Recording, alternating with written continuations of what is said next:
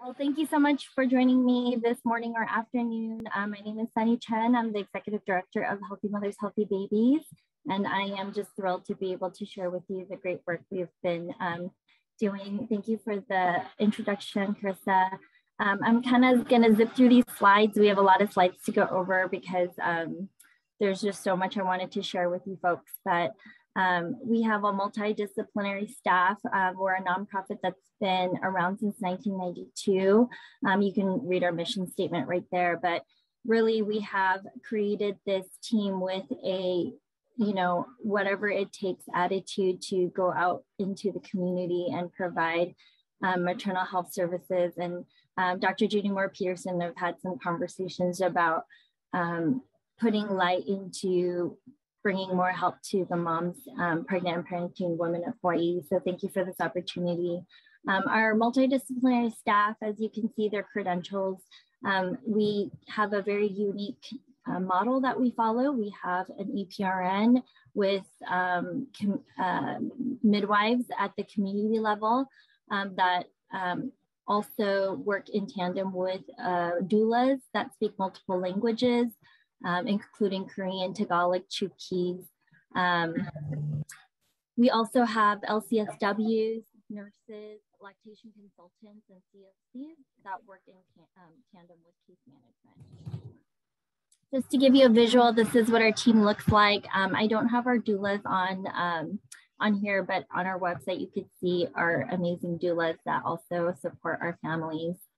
And you can also see that our credentials kind of cross-pollinate. I have a nursing background with a lactation background as well. And so do some of our midwives and nurses, and we kind of cross-pollinate in that way.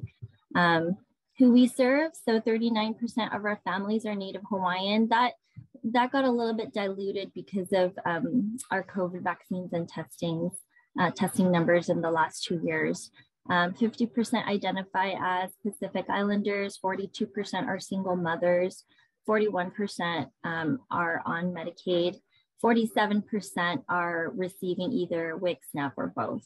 And you can see the breakdown at the bottom there by health plan. HMSA, obviously, 25%. And then you can see Aloha, followed by Aloha Care, and then United and Kaiser. TRICARE is the one that kind of always surprises me. We always have about 5 to 10% in a lot of our programs that are either veterans or have some sort of affiliation with the military, just because of the nature of Hawaii having such a large military presence, and a lot of mothers just seeking help outside of what's available for the military, just to kind of get out of the military setting. So that's been something that we've also focused on, and a lot of, although they may not be single, they may not have their partner with them because their partner might be deployed or not in state at the moment. So a lot of our doulas do accompany military families as well. These are a little quick overview of our programs and services. I can't really go into the detail of every program. We're going to really focus in on how the integration of the programs affect our maternal mental health programs. And, but you can see that, we have a clinical service arm that accompanies our doula services. We have perinatal education, childbirth education, new parent support groups, tobacco cessation, lactation support. One of the main programs that a lot of our partners know us by is Hawaii Cribs for Kids and Pico Pals, which is a safe sleep education, supported mostly by the Department of Health since 2013. And we do anywhere from 200 to 400 safe sleep classes and pack and plays to families a year. We also do emergency food and essential provisions like cribs and diapers. And we have official partnerships with over 35 partner agencies in the community. We recently started a community-based doula program, which I will touch on, and 24-hour, 7 days a week telehealth platform that we also recently started. So really, when I sought out to see how we would integrate the healthcare arm for Healthy Mothers, Healthy Babies, which historically was a social service organization, we really wanted to make mental health a priority. And for most of us on this call, we know that, you know, the 1 year postpartum suicide and substance abuse are the leading causes of maternal deaths. Maternal mental health conditions such as anxiety, postpartum depression, birth-related PTSD are the most common complications of pregnancy and childbirth. It affects 1 in 7 women, but in the families that we serve, we would say it's closer to 1 in 5. And what's more alarming is that 75% of these conditions go untreated. And studies show that 100% of these conditions respond to early intervention. So we sat down, and when we looked at what mental health integration would look like within our programs, we really wanted to change the narrative and integrate behavioral health into everything we do and normalize the talk with our families, because often women of color, the families we serve, there is a stigma about talking about mental health issues. And how do we make it accessible, and how do we break down the barriers that keep people from accessing help? So we really, through the ROSE program, it's called Reach Out, Stay Strong, Essentials for Mothers of Newborn. It's an empirically validated prevention intervention for postpartum depression. So it is conducted by the Michigan State University, and we are part of a 3-year cohort. We are being studied by how these interventions that we've integrated, these classes and this behavioral health component into all of our programs, have an effect for mental health in our priority population. So it's educational classes structured throughout all of our programs. They provide healthcare to low-income pregnant women, and they're funded by the NIH to help clinics and agencies that serve low-income pregnant women to learn and use ROSE as part of their routine care. It's highly structured, easy to learn, easy to be delivered, and they gave us the flexibility to be able to integrate it well, to make it work for our programs and the families that we serve. Let's see. So maternity contributing factors, pilot population. So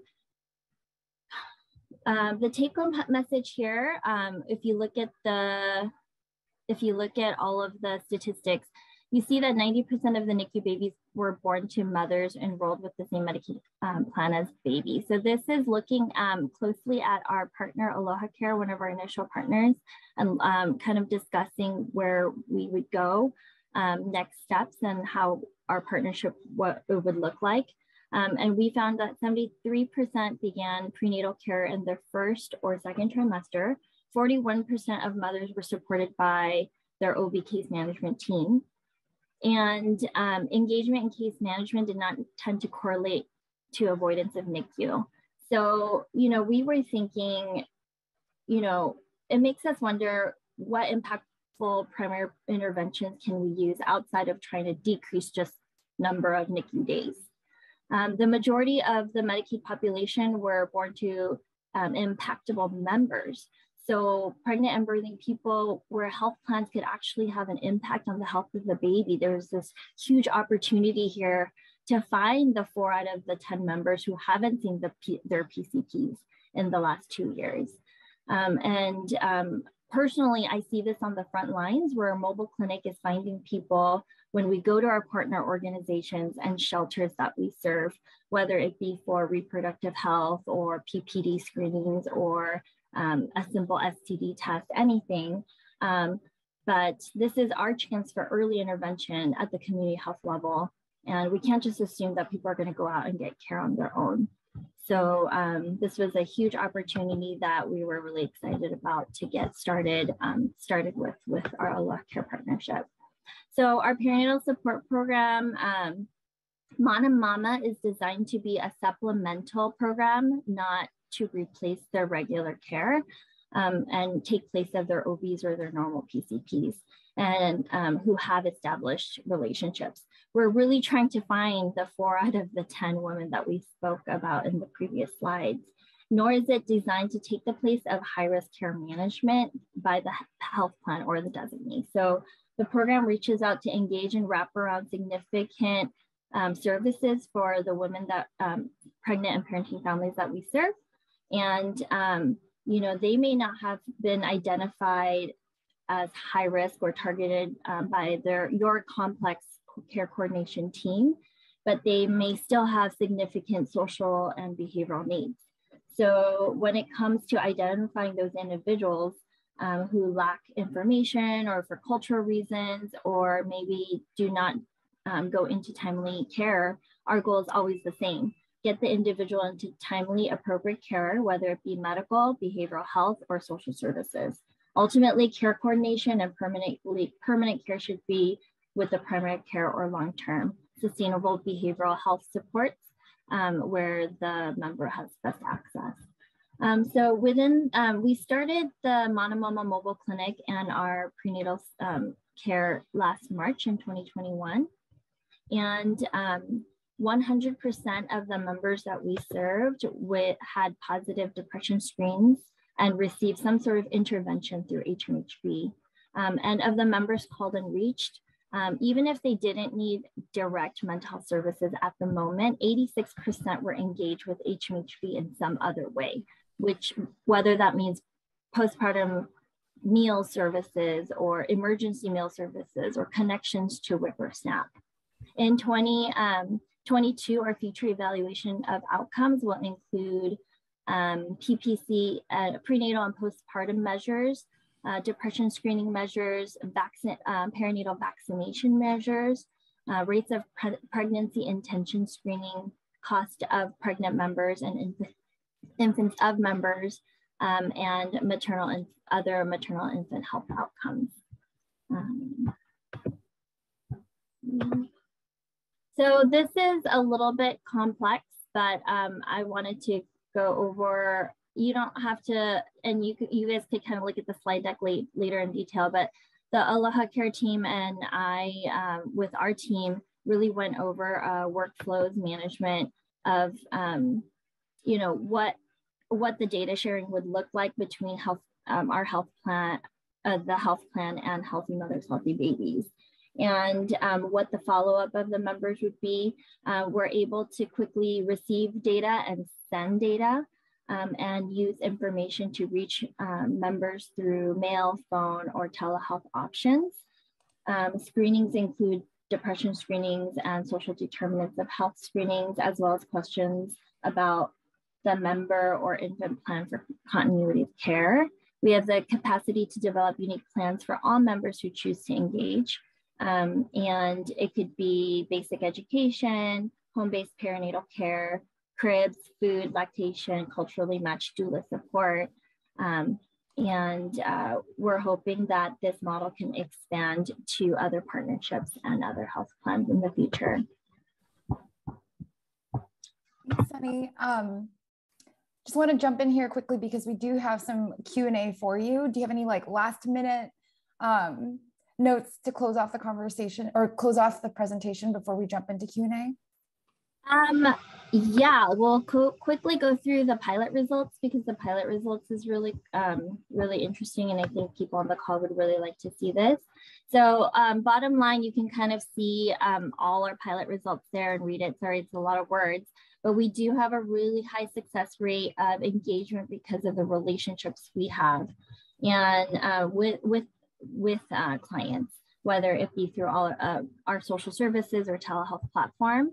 And I quickly wanted to go through like a screenshot of our telehealth platform and what that looks like. It wasn't really highlighted as much as I wanted in the original application. This is a sample of a conversation that happened between one of our lactation nurses and lactation specialists who had a mom who came in through our telehealth platform saying she was suffering from postpartum depression. And you can see there's a lot of conversations in between missing, but you can see that she's wanting help. We got connected to her connected to a provider, and the time to connect to a provider was less than 30 minutes. And we also supported her and got her into Peacock Pals New Parent Support. This member story was in our application as well, but it kind of is a culmination of firsthand what it looks like when our mobile clinic and team goes out to see somebody with access to care issues, and the mental health component there, where she has issues with, being able to kind of adjust to having the new baby. And then the next time we come back and we boost the whole family with COVID vaccines, and we follow up via text message, phone calls, and give her a lot of social support. So you can see she's got the well baby check, family planning visits, mental health screenings, COVID-19 outreach, diaper distribution, and food distributions. So the other thing is we've been recognized by the Medicaid for Innovation on Mana Mama and the work that we've done during COVID-19 and the outreach that we've done at the community level, and will be featured as an in-depth case study. So we're really excited about that as well. And I'd be remiss if I didn't talk about our statewide partners that I had touched on before. This work isn't done alone. We certainly have a champion within Aloha Care to also make this possible, and all the the intricate details of the data exchange that needs to happen. But these are our current statewide partners that we keep updated MOUs and BAA agreements with, so that we can help our families in need, and together we can move the needle one family at a time. So thank you, and I will